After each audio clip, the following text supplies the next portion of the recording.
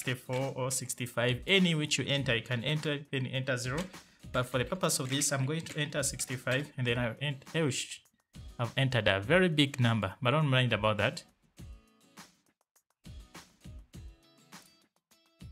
Well, since we have entered the right address, the right domain name, and each and everything is being installed into our server, we don't need to wait for this system or for this to be completed. What we just need to do is to go back, sorry about that, and then you can search Cloudfront or sorry about that. Okay, Cloudfront. Okay,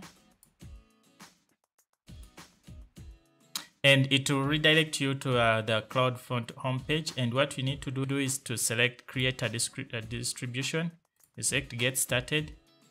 Okay, if I'm too fast, what you need to do is to select create a distribution, and then you select get started, and then you select domain name or origin, and what you need to enter there is to enter the other domain name which you entered.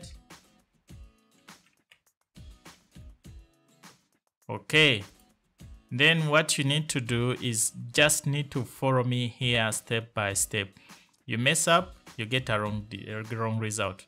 Then you only select HTTPS only for the origin protocol policy, and then you scroll down, default cache behavior, view protocol policy, you select HTTPS only. You scroll down, and for origin request policy, you select manage all view. When I go back, you enter your domain name, you scroll down. For minimum origin SSL protocol, you select TLS1. For view protocol policy, you select HTTPS only. And what you need to do is to scroll down, and then you select disable IPv6, and then you select create distribution.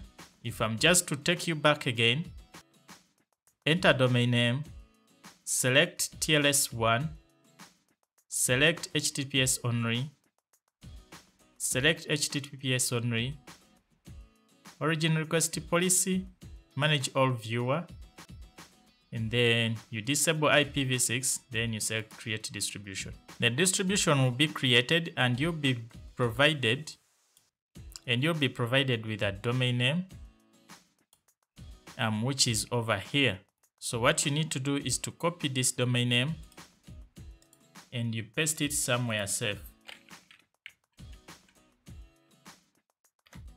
Okay, I paste that. So all these things you can be done on an Android phone. I just do on the PC because I need to have a larger screen so that you guys can see each and everything. But I have an Android emulator here. I would have done each and everything there. But since I want you to have a broader image of what I'm doing, that's why I'm using this. So we can save that, but I'm not going to save it.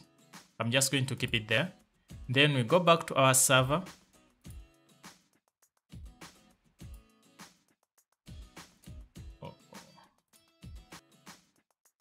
Okay, now we are almost done here.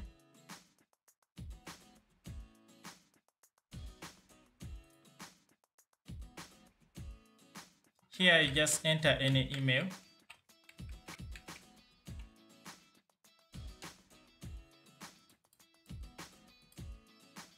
You enter any email.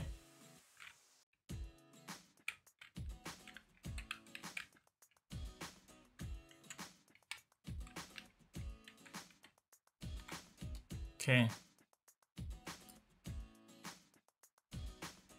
So we are almost done with each and everything in this video. So if you are told you've been watching this video and you've skipped something, I beg you just go back and watch each and everything from the beginning, okay? However, don't forget to subscribe to this channel, and I beg don't forget to subscribe to our sister channel, which is just been launched and it is running. just subscribe. I know there is no content by now, but I just need you guys to subscribe to it, because I'll be giving you lots and more content about making money online, marketing online, and many things to do. Okay, you get such like a prompt that which application should do this system, or which V2ray VMS should this application generate. What you need to do is to enter option 1. Okay, sorry about that. You enter 1, then you press enter. Then for the next option, you enter again 1. You just enter for TLS 1 and the rest. Okay. Now the good news that we have generated our V2ray, it's ready. Our VMS is just running. If I told them to just show you here.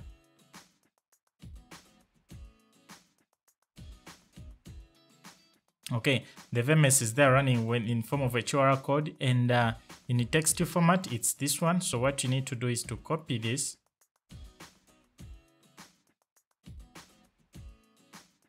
Okay, you just copy that.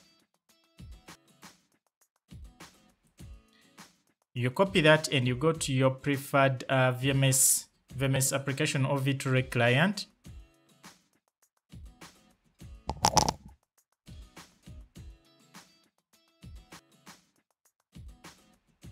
Let me put this all of this down. Okay, now for the purpose of this video, I'm going to use this. I can delete this. I no longer need that. Okay, you just import from clipboard. Let me delete this. Okay, now this is the client, sorry, the VMS which you have copied from our server, and I'm going to delete this. I'm just UG. Okay, and then what we need to do is now what we need to consider here is this and this. Okay, what we need to do is to change this and this to our preferred, to our front-end domain, which is this one. Okay, you just copy that and you paste the domain, and then even this one. But if you're using Napsternet, you're not going to find this second option. Then what you need to do is to click tick. So when you double check our domain, we are having this. So this is our VMS, and this is what you need to share or to give out to your audience or to your clients.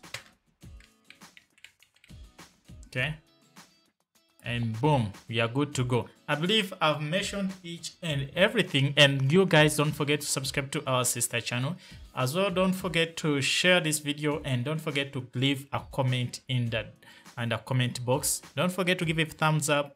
We meet another video. God bless you.